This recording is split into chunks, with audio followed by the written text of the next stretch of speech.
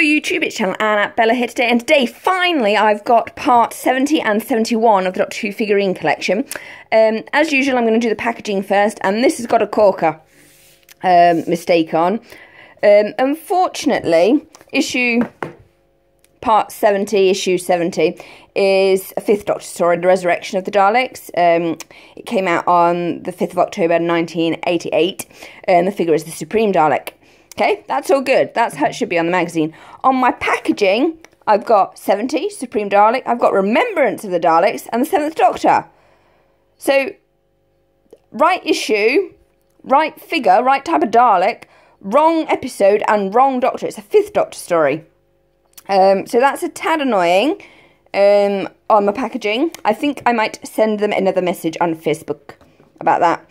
And 71 is a classic Doctor Who. Well, they're both classic. This is the 5th, this is the 3rd Doctor. This is 71, Axon Man, Claws of Axos, and it's the 3rd Doctor. So that is all as it should be. There. Packaging is pretty much the same. So before we go on and look at the figures, we will do the magazine review, because that's what I do. So I've explained the cover on this one, which means we can just get on to the contents. So the Supreme Dalek, Moment in Time, The Return, 5 Decades of Doctor Who, 2002 Part 2, The Big Ask, why doesn't Davros trust his own creations anymore? Well, that's kind of obvious, they try and kill him. The People Who, Janet Fielding, as children do, children outgrow their parents, and the Daleks pretty much outgrew Davros. Okay. Oh look, The World in 2002, so Grand Theft Auto, Vice City came out. So that's where we are. Doctor Who World, The Big Ask, and then Janet Fielding, and then it's an advert for issue 71.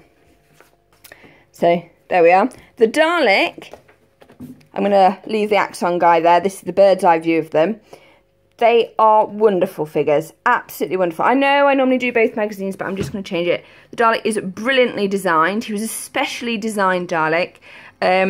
He had special panels to make him so that he could actually fit through doorways, which is a first. He's also got like this rubber ring thing around him, like a bit like a xylophone, slightly larger.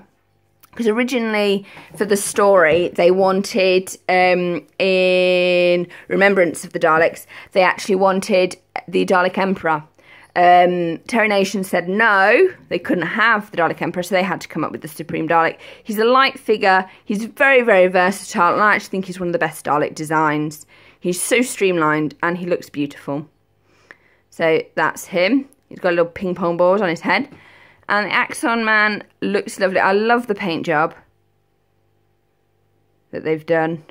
Their figures of humanoid life forms have significantly improved. I'm going to do a close-up on his face for you. So there you are. He's very, very light in comparison to the Dalek, though, as you would expect. So there he is.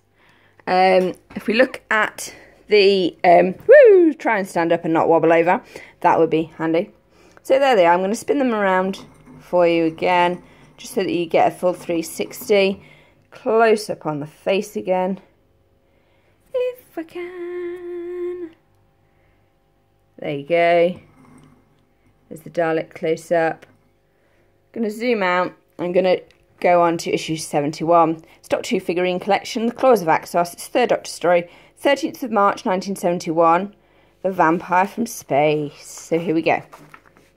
So, your figurine, Axon Man, A Moment in Time, Bristol Fashion, 5 Decades of Doctor Who, 2003 Part 1, The Big Ask, why don't Axons realise its desire for time travel will cause temporal paradoxes? Who knows?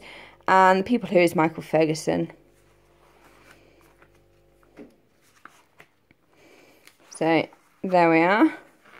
So pleased to finally have these two figures.